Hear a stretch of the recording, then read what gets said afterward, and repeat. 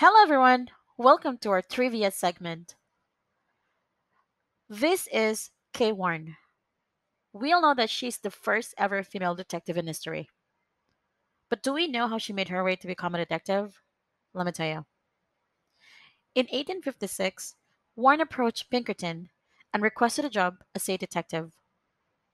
Pinkerton was initially hesitant to hire her, but Warne convinced him that her undercover skills would worm out secrets in many places to which it was impossible for male detectives to get access. So that's how she got into the world's first detective agency. But do you know who this Pinkerton guy is? He is Alan Pinkerton of Pinkerton National Detective Agency, and they got famous for foiling the assassination of US President Abraham Lincoln.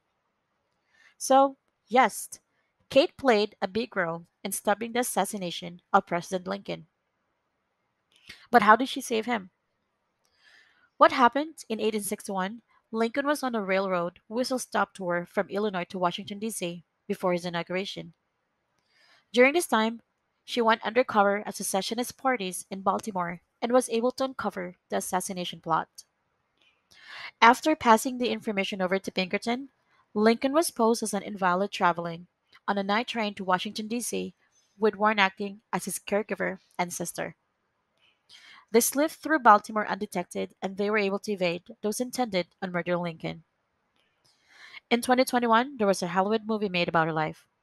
The movie name is Jungle Cruise, and Emily Blunt played her character with co star Dwayne Johnson.